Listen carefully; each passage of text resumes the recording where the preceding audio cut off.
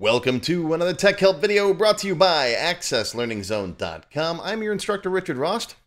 Today, I'm going to show you how to tab out of a subform in Microsoft Access using either keystrokes for the beginners or for the advanced users, the developers. I'll show you how to do it with a little VBA. Today's question comes from Carter in Rancho Cucamonga, California, one of my platinum members. Carter says, I have a form with a subform and my users keep getting confused when they get into the subform.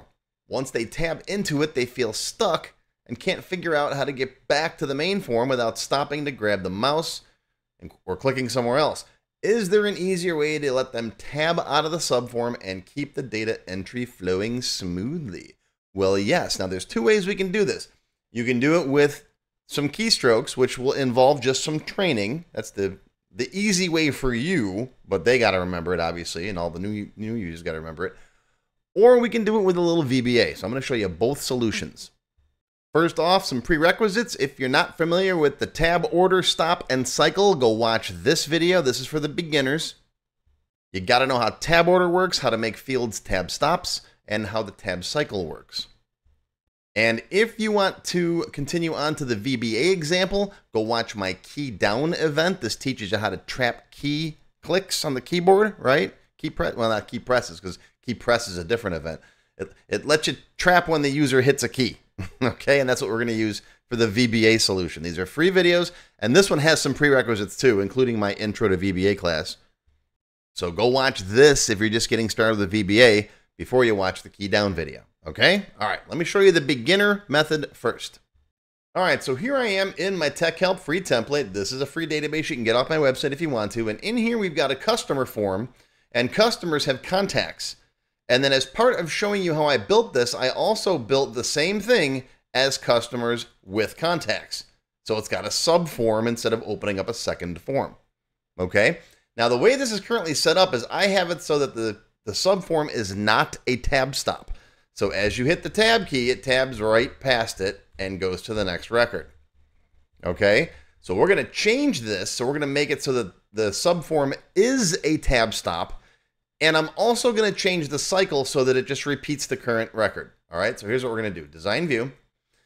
We have to select the subform object itself. Make sure it's orange all the way around it, not anything inside of here. All right, you got to get the subform object.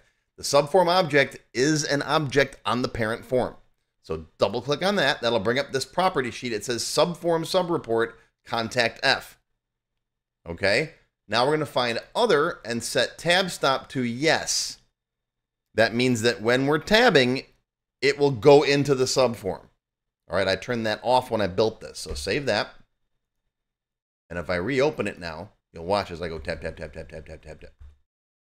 Tab, tab, tab, tab, tab, tab. It tabs right into it. See? Okay. Now, the problem is we get stuck down here. So I'm hitting tab, tab, tab, tab, tab, tab, and nothing's happening because that is the end of the records in the subform. It's a continuous form. Now, here's where the keystrokes come in for the beginners. If you hit Control Tab, it tabs past this to the next field on the parent form. And since this is the last field in the tab order, the next field happens to be the first field on the next record. Okay? It's just like if you were here and you tab, tab, tab, tab, tab past all of these controls, it just goes to the next record. Well, that's the same thing that happened here, right? Control Tab will tab you out of the subform to the next record. That's why I said let's make it so that the cycle is the current record. So go up here, pick the properties for the parent form, and we're going to change the cycle to current record. That way, it just tabs back to the same person. Okay? So save it, close it, open it back up again. And now I can go tab, tab, tab. I'm just going to hold the tab key down. I'll get way to the end here. All right? Now, if I hit Control Tab, it brings me right back up here to the first field in the parent form. See? All right? You can also use Control Shift Tab if you're down here. All right, Control Tab goes to the next control after the subform. Control Shift Tab goes to the previous control in the parent form. So whatever was right before the subform. But getting people just to remember Control Tab is enough. You can put down here if you want to, if it's a training thing, if you plan on going with the beginner method, just put a little note down here in like a label that says, hey, hit Control Tab to go back to the parent form, right? That's a training issue. As a side note, the way I've got this set up is I've got the date and the description up here as fields in the continuous form, and down here is the footer of the form in here. So if you're right there and you want to go to that notes field, you can hit F6. That'll jump you down to the notes field, right? I don't like F6 though, because if you keep hitting F6 again, it'll jump you over to the navigation pane and then up to the ribbon and then up to there and then back there. So F6 just moves you around to the next group. So I try not to use F6. I got most of this stuff turned off anyways in databases that my users get their hands on. Okay. So there's basically Control Tab and Control Shift Tab. Now, what about the programming method? All right, VBA, put your VBA hats on for the developers in there. What I'm going to do is in here, as I'm going tab, tab, tab, tab, tab, tab, all right, at this point now, I want to look at the key down event. So when the user hits a key, if they hit the tab key and I'm on the blank new record, right? This is the blank new record. You can't see it because it's not on here, but the contact ID will be null on this record, right? Because it doesn't have one. So you start typing in here, now it's got a value. But if you don't, this contact ID, which is the primary key of the contact table, is null. So I'm going to say in the key down event, if the contact ID is null, and if they hit key code 9, which is tab, in the key code video, I show you how to figure out what all these key codes are, right? But the tab key is key code 9. If that's the case, then I want you to go up here. I want you to set the focus in the parent form's customer ID. Okay? What does this look like? Well, let's right-click Design View. Let's go to this guy. Got to click on it twice, right? Because remember, the first click is the subform. The second click is the description field. Okay, now double-click on his border. That'll bring up the property sheet for the description field. Make this a little bit smaller here. All right, go to Events. We're finding the key down event. And then I'm going to hit the dot, dot, dot button to bring up my builder. All right, here we are. We're in the description key down event. We're going to come in here. I'm going to say if is null contact ID, then, right, we're on the last record. That's null. Do some stuff and then end if. Then, if that's the case, we're going to say if the key code equals 9, then that's the tab key. Do some stuff, right? End if. Why am I making it two separate if blocks? We'll talk about that at the end of the video. All right. If that's the case, we're going to say parent customer ID. That's the field I want to jump to. It's the customer ID field on the parent form. This way you don't got to worry about what the name of the form is, right? Just say parent. Okay. Dot set focus. Jump to it. All right. Now, there's one more thing you have to do, and this is very important. In fact, this came up in the forums on my website a couple days ago. You have to swallow that keystroke, right? You have to say key code equals 0. All right, swallow it. Okay? Otherwise, you're just reacting to the tab key, but you're still allowing it to happen. So you have to set key code equals 0, and that tells Access, ignore that keystroke. Okay? I don't want you to process it. All right? Came up a couple days in the Access Developer Forum on my website, right? David came up with the same very similar question. He had the code just right, except he forgot to swallow the keystroke. And then I told him at the end here, I was like, you got to swallow it. Okay? So let's save it. Always throw in a debug compile once in a while. Close it, open it. Ready? Tab, tab, tab, tab, tab, tab, tab, tab, tab, tab, tab. Tab, tab, tab, tab, tab. Right back up there. See? Or wherever else you want to jump to. I jumped the customer ID. You could jump the first name. You could jump wherever. You could jump to your mom's house. I don't care. Right? There we go. Okay.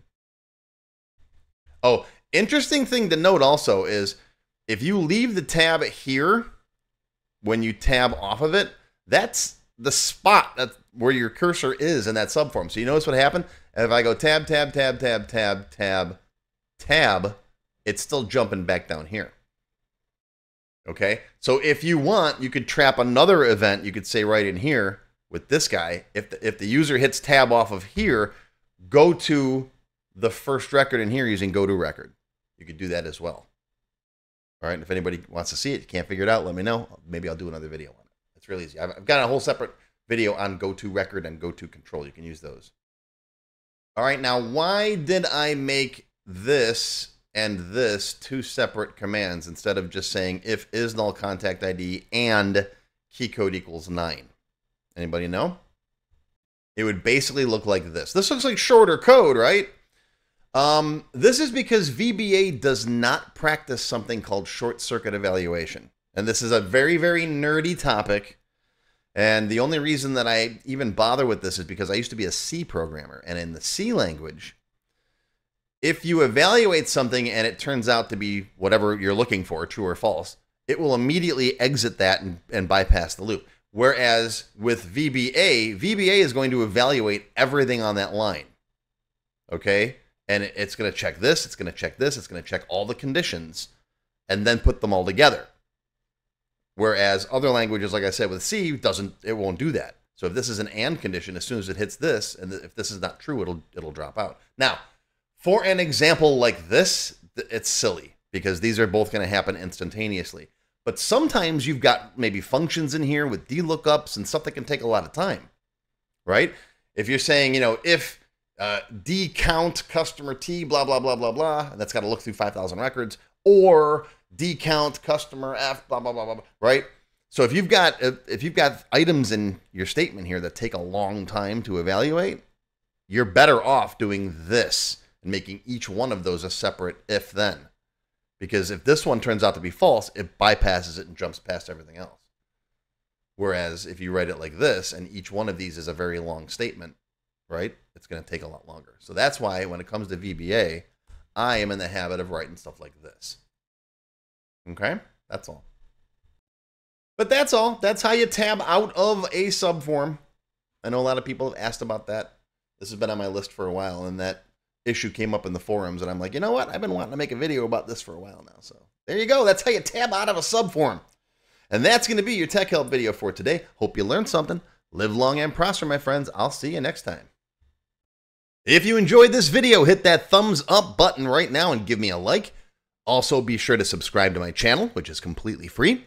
And make sure you click that bell icon and select all to receive notifications whenever I post a new video. Do you need help with your Microsoft Access project? Whether you need a tutor, a consultant, or a developer to build something for you, check out my Access Developer Network. It's a directory I put together personally of Access experts who can help with your project. Visit my website to learn more. Any links or other resources that I mentioned in the video can be found in the description text below the video. Just click on that Show More link right there. YouTube's pretty good about hiding that, but it's there. Just look for it. Now, if you have not yet tried my free Access Level 1 course, check it out now. It covers all the basics of Microsoft Access, including building forms, queries, reports, tables, all that stuff.